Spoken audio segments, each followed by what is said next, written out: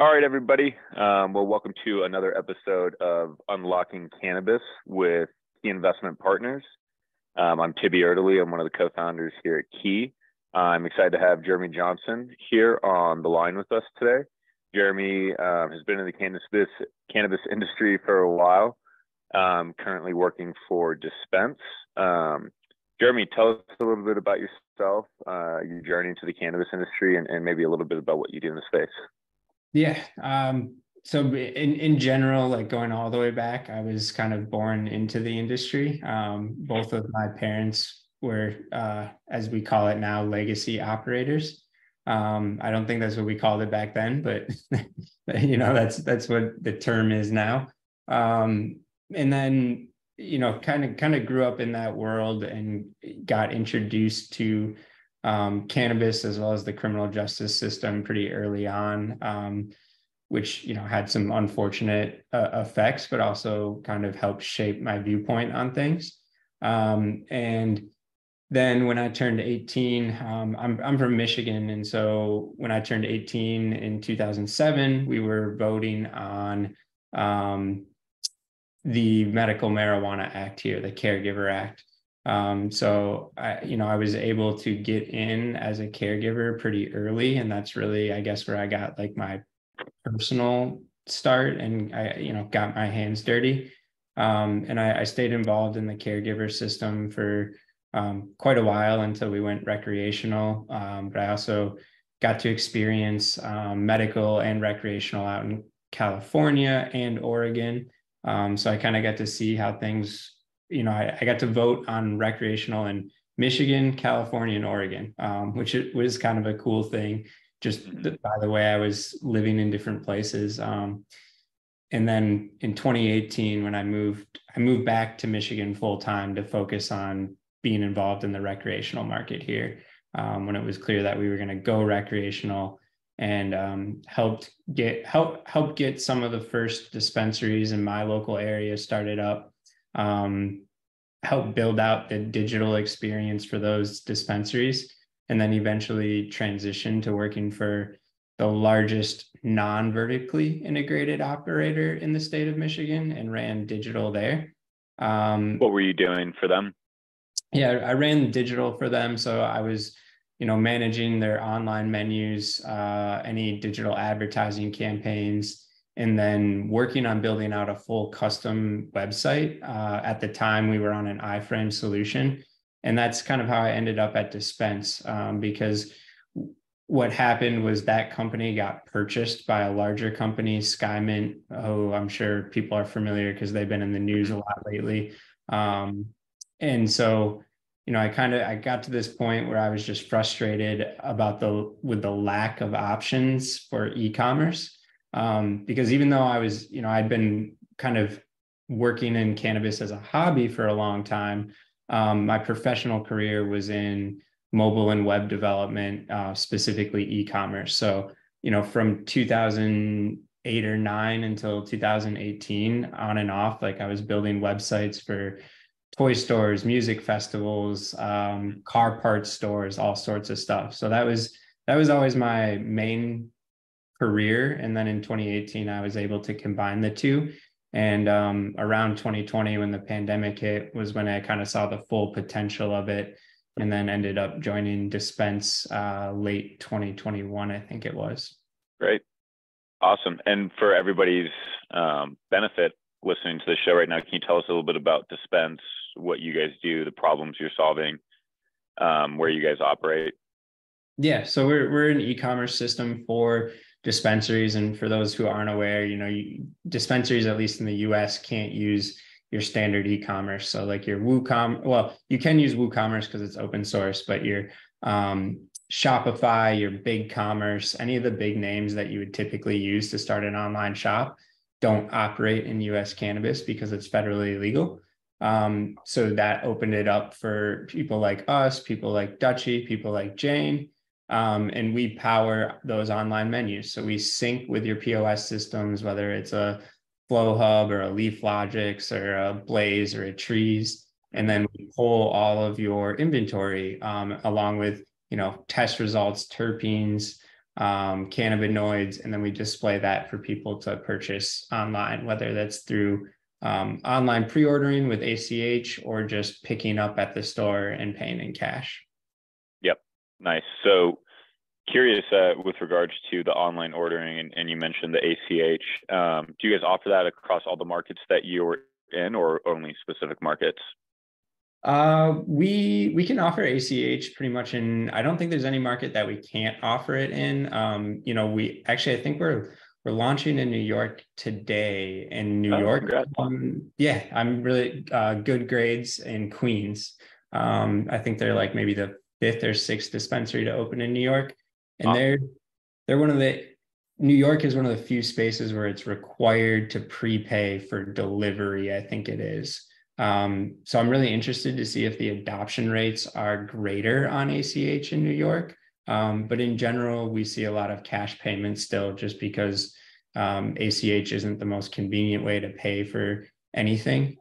People would rather use their debit or credit card if they could. Yep. That makes a lot of sense.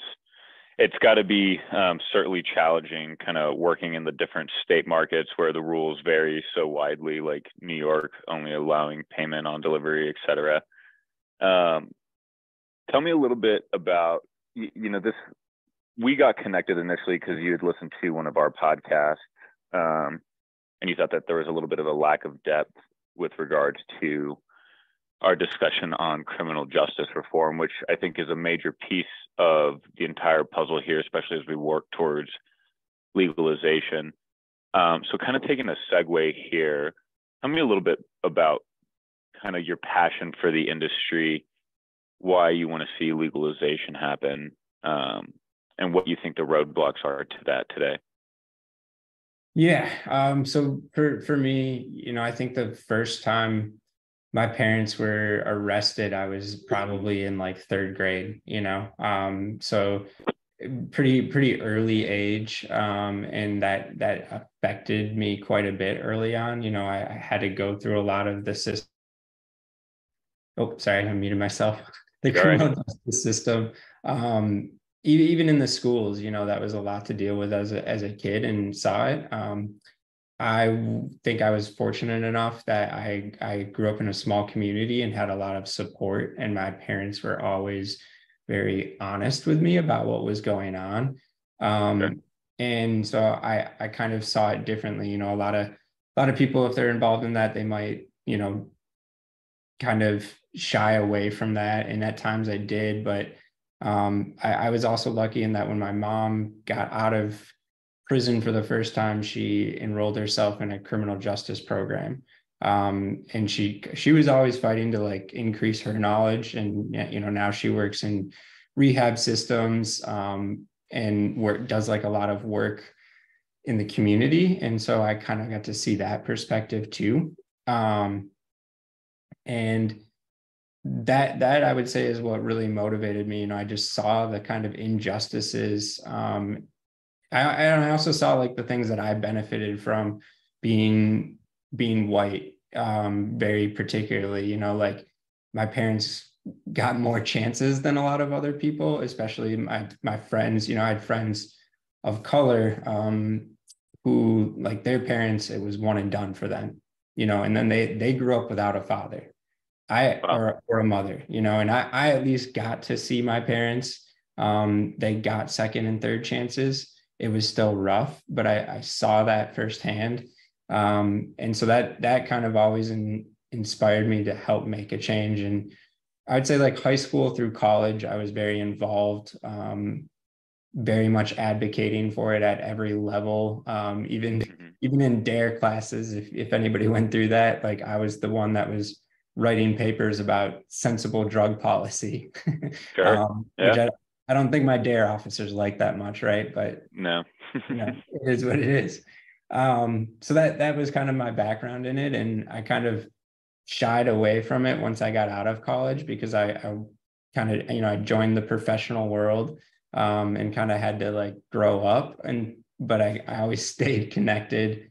And now that I'm in the cannabis industry, Michigan is legal, and I can feel comfortable speaking about it. I try to be vocal about it, because I think at the end of the day, it's great that we're legalizing in all these different states, but it really doesn't make a difference if we keep it federally illegal, because there's still so many people across the board that are being impacted, whether it's financially or literally with their life, having to go into a prison or a jail system. And Right. that's unfair. And it holds, not only are we holding back the industry, but we're holding back real people and real lives at that point. Definitely. You know, something that you said to me last time when we talked, you were talking about kind of the private prison industry and the lobbying against legalization. Could you spend a little bit of time talking to us about your views there? Yeah. So, you know, the lobbying, whether it's private prisons or federal, local, or state, you know, our government alone spends $80 billion a year on our prison systems. To put that into context for the cannabis industry, last year, the legal US cannabis industry was worth $27 billion. It's wild. Yeah. So just our government is spending 3x on prisons, and that's not including ancillary companies that benefit from it. You know, and on the one end, you have private prisons that literally get money to put people in jail and are incentivized to have stricter laws. But then on the like less dramatic end of it, you have thousands of companies that are benefiting from government-run facilities. So I'm talking about like the private, you know, because what happens is that the prisons, the jails, they outsource their services, right? From everything from telephone service to iPads to food. And so you have all these private companies that are listed on the stock, well, private and public. Some of them are 100% private, but some of them are public. They're listed on the stock exchange. You know, two of the biggest REITs in the country are private prison groups. Right. Meanwhile, you know, we can't even uplist. Exactly. Yeah. And so there's just this massive amount of money funneling into these companies and these systems that are advocating to keep cannabis illegal so they can keep their business going. And so what do you think is the solution here, right? I mean, we've got, you know, a vast majority of the states that now have some form of legalization, vast majority of the population. We're seeing decriminalization efforts across the board. You know, I live in Colorado now. It's very normal here at this point. But even going back to where I grew up in Texas, ever since they legalized hemp, they've made it extremely difficult to try and convict people for marijuana offenses. People are getting let off because the cops can't even tell the difference between hemp or cannabis, right? Frankly, I think between us, we know there's not really a difference at all other than a made up THC level in the plant. But nonetheless, do you see us trending in the right direction? What do you think are the appropriate next steps to get us towards, I'd say, effective criminal justice reform? I mean, Yeah. On one side of the equation, I think that the black market has created a major headache for the industry that we're dealing with today. Take California, for example. But it's really hard to regulate and hard to deal with because at the same time, you're not, you know, convicting people of black market crimes in the state anymore, unless it's, you know, major or, you know, high quantity, if you will. So what are your takes there? It's kind of a difficult problem, but nonetheless, one that has to be resolved before we get to legalization. Yeah, I think that like in our industry, a lot of people focus on like safe banking as solutions, or like some sort of sweeping reform signed by like the president or something like that. And I think like it's more simple and more complicated than people make it at the same time. Like to me, the reason why we haven't had real reform is because Congress is really the one that needs to act. And, you know, Yep. we've talked about this before, and like Mitch McConnell has an immense amount of power in our congressional system. And you look when you look at somebody like Mitch McConnell and other people, especially in the Republican Party, but also the Democratic Party, they're being funded by these corporations. Right. You look. I've got some notes here I can read off here.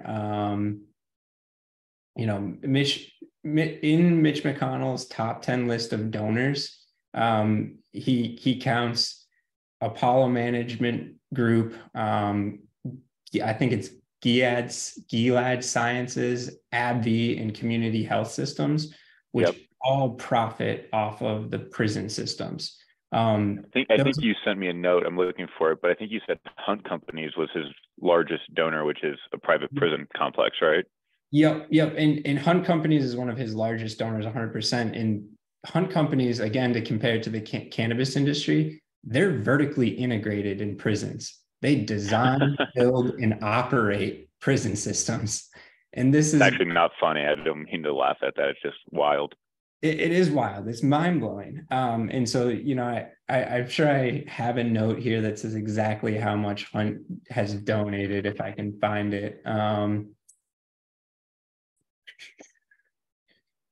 2017 to 2022, the top individual contributor to Mitch McConnell's campaign is Hunt Companies. And then my note right under that is a quote from the CEO of their parent company, which they acquired CGL. So this is Eli Gage, their CEO, saying the rising popularity of private prisons, coupled with a projected 0.5% annual increase in national incarceration rates, will boost our overall industry. So what better way to incarcerate folks than keeping cannabis as a Schedule 1? Exactly. So that kind of brings me to the point. Like, we literally have congressmen actively fighting to keep this drug as Schedule 1 and keeping us from our goal of either descheduling or rescheduling to something like Schedule 3 or lower. So until there's more, until we get campaign finance reform, which probably isn't happening anytime soon, or until there's more money flowing in from the cannabis industry than there is the private prison industry and prison industrial complex, I see it being a very difficult uphill battle. And I think you see it playing out at a state level too, with people like Ron DeSantis in Florida. I think Trulieve is a polarizing company in many ways, but they've donated close to like $20 million in Florida to get it legalized. And those are the kind of initiatives that I think will really actually move the needle, because you have to fight fire with fire. If one group is over here donating $0 and the other group's donating 20 million, it's just not a fair fight at all. Yep. Nope, that makes total sense. I actually just shared a blog post with you that we put up, I think, a couple of years ago, called The Racist Roots of Cannabis, which I think take a pretty deep dive into a lot of what we just discussed here. But, people will ask, what does the private prison complex have to do with cannabis? Well, to oversimplify it, it just comes down to extremely low-hanging fruit and a means to incarcerate people so that their voice is not heard on the political scene, aka voting rights are taken away.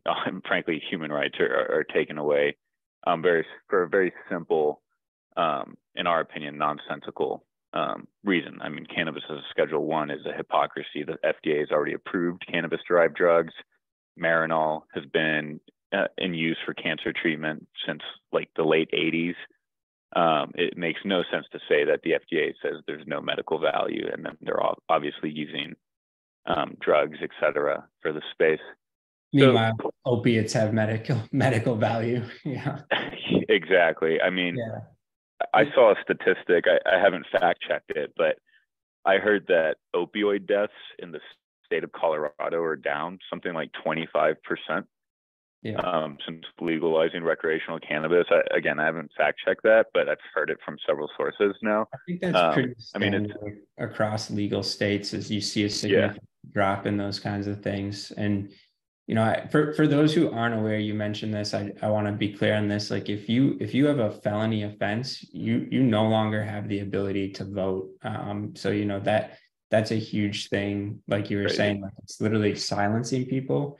And another good statistic to put that into perspective, the latest one I could find was from 2019, but there were more people arrested for cannabis in 2019 than there were for violent crimes across the entire US. So there were 545,000 people arrested for cannabis in 2019. There were 495,000 people arrested for violent crimes.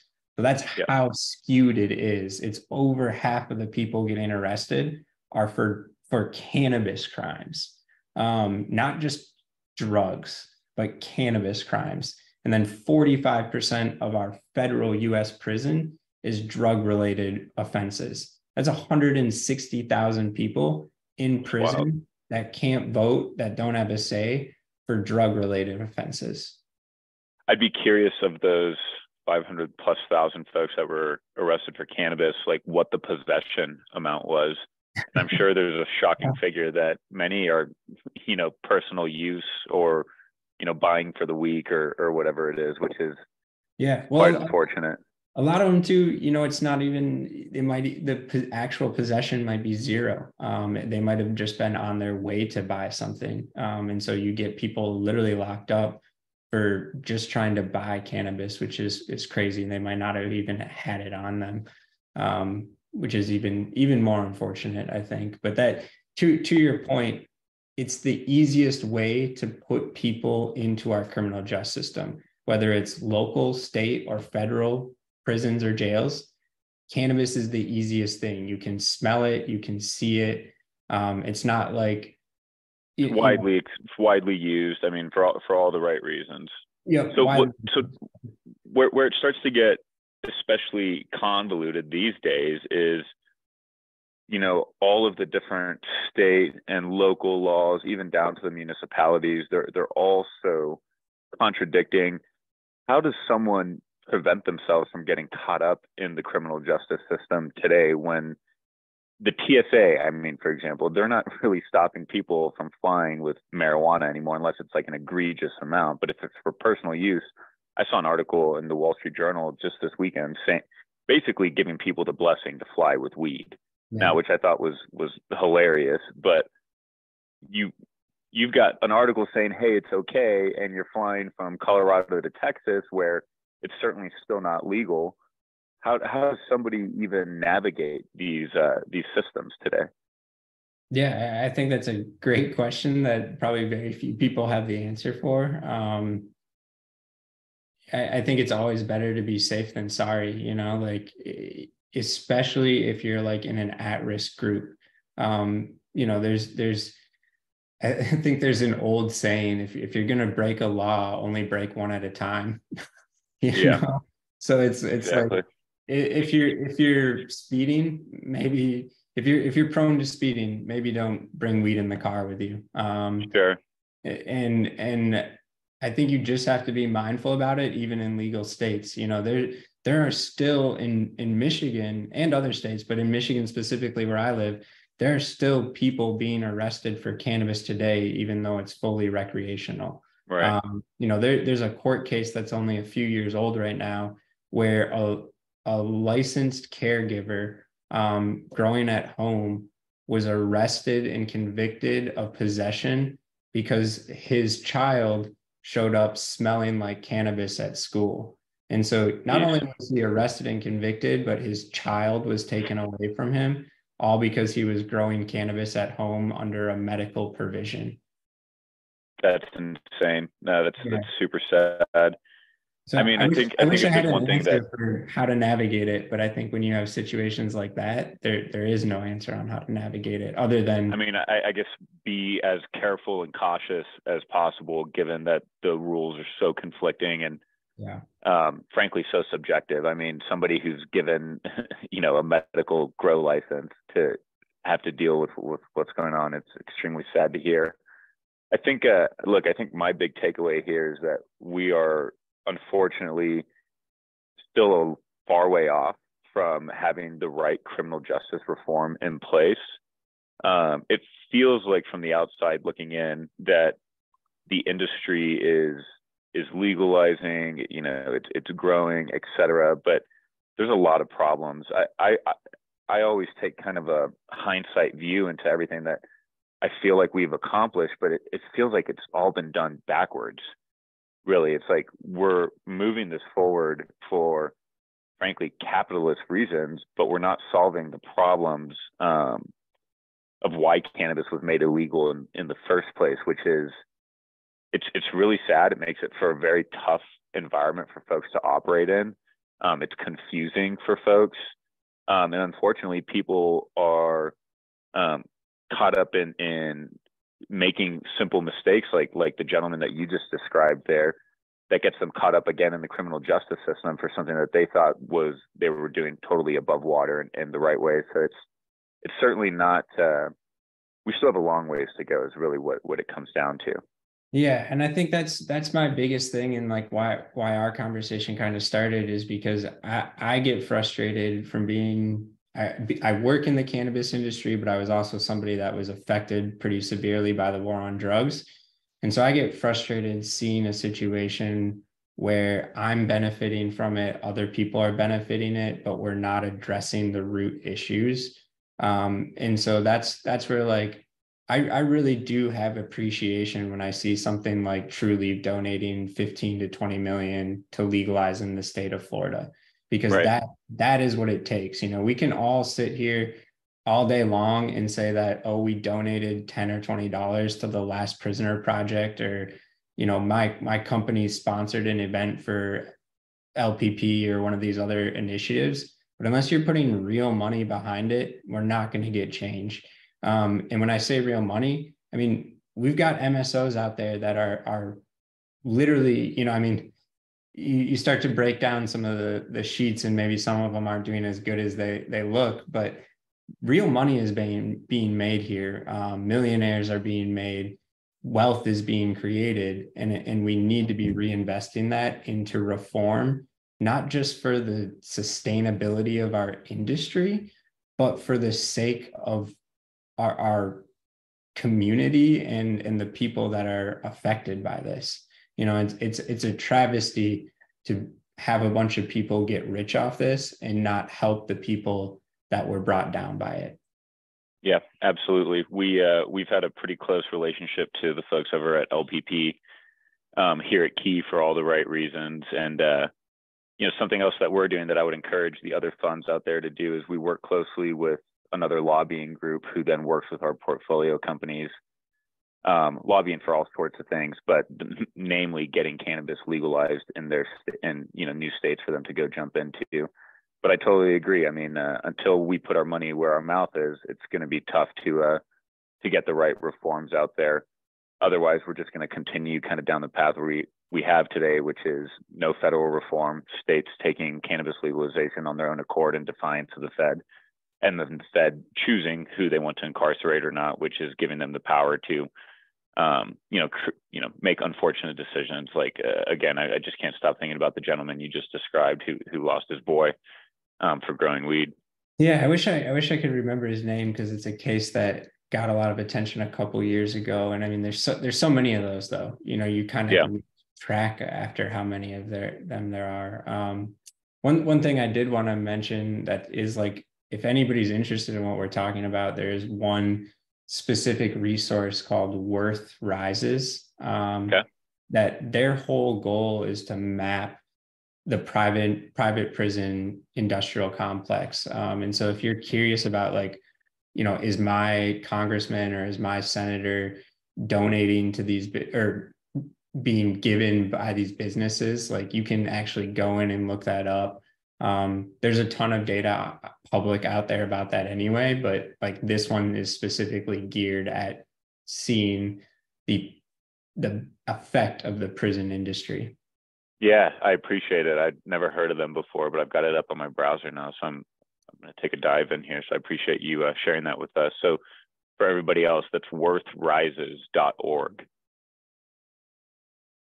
Well, yeah. Jeremy, I really appreciate you taking the time to join the podcast here today. Your perspective, I think, is a very important one, and one that's unfortunately not talked about enough as we talk about, what we're all kind of working on the day to day. But I think it's important for folks out there to realize that the reason for legalizing cannabis in the first place is to right a lot of wrongs and injustices that have been going on since the initial war on drugs started, since cannabis was made a Schedule One. I highly encourage people, no pun intended, to check out our blogs. Again, the racist roots of cannabis prohibition and the argument for social justice reform. I think it was a really fantastic blog for folks to kind of really start to get their feet wet. Take a deep dive into the private prison industrial complex. I think that you'll learn a lot about what Jeremy was discussing today. And, reach out to your congressman, reach out to your senators, look at groups like the Last Prisoner Project, look at groups like Worth Rises. I don't know them yet, but nonetheless, I trust Jeremy's judgment there.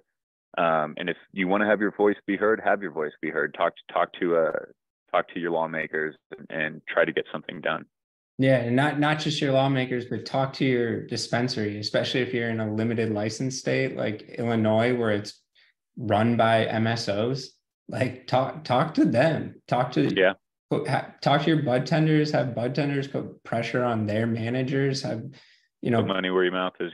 Yeah. Or if you're shopping at a dispensary that's not supporting this kind of stuff, or one that's like actively kind of just here to make money, like maybe think about where you're shopping at. I mean, people like you and I, we're in this industry to make money. I mean, everybody is, right? And some of us, it's more personal than others, but like there's some people who just see this as an opportunity to get rich and nothing else. And if that's all you're here for, my opinion is that's probably not the right reason to be here. So not the right reason to be here.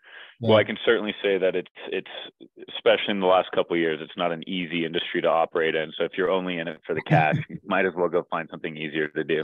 Totally. Go buy some real estate. Yeah, exactly. There's other more lucrative investment opportunities out there. Yeah. But hey, Jeremy, I really appreciate your time again today. Excited to keep in touch here. I think as we see reform happen, which, fingers crossed, I think we will, it'll likely take time. I'd love to kind of keep the dialogue going here, keep this conversation going. If there's something that you think is really exciting or something really saddening also, let's talk about it. Let's get on the podcast and let's keep people apprised of kind of where things really stand from a boots on the ground approach, absent of the capitalist, opportunity here. Totally. Unfortunately, we'll probably see a lot more sad stories before any real change. But I think one of the interesting ones is going to be Florida. If Trulieve can show that monetary donations make a difference, even in the face of other strong donators on the opposition, maybe that'll pave the way for federal change and federal donations. And, I think one thing we haven't mentioned yet, but Ascend and I think Trulieve might have been involved. I know there's a couple of MSOs.